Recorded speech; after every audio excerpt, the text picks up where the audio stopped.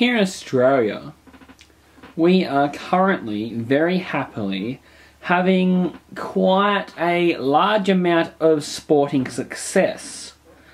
So currently the Commonwealth Games are on, and Australia is leading the medal tally with an absolute ton of gold medals, and we have over 53 medals in total, and we are currently beating the Poms. And also, Daniel Ricciardo, who is an Australian Formula 1 driver for the team Red Bull, won last night in the race, and he was in first with 3 laps to go after overtaking Lewis Hamilton and Fernando Alonso.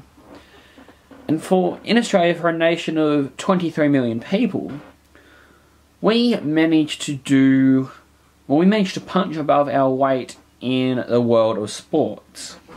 So Australia has a great habit of punching above its weight in multiple world arenas, whether it's the sporting arena, the political arena, or even in the arts.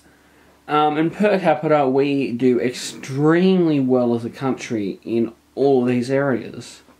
And really, that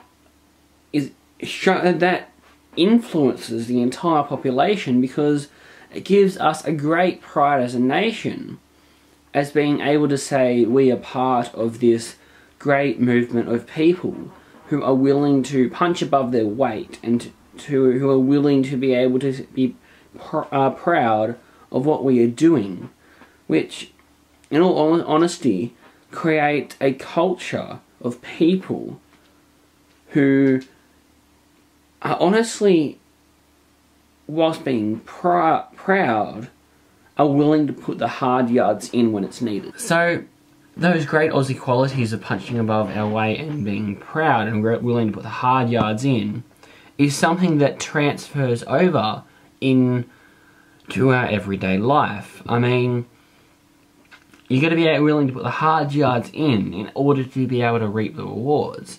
And one thing that drastically annoys me is when people don't put the hard yards in, yet even still get the rewards.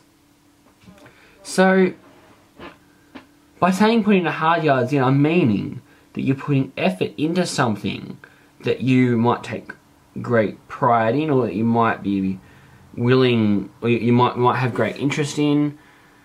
And honestly, putting the hard yards in makes a reward taste so much sweeter.